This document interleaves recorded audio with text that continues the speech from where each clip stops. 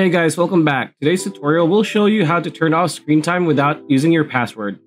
If you've been enjoying our videos, consider dropping a like or a sub. It only takes a second and it will help us a bunch. With that said, let's dive into the video.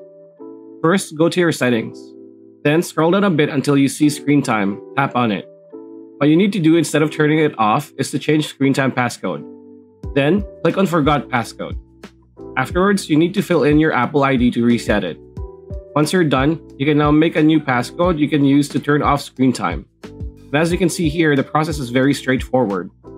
The final thing you need to do is tap on Turn Off Screen Time, and there you have it. Hope the video helped. Like, comment, share, subscribe, ring that bell icon, and we'll see you on the next one.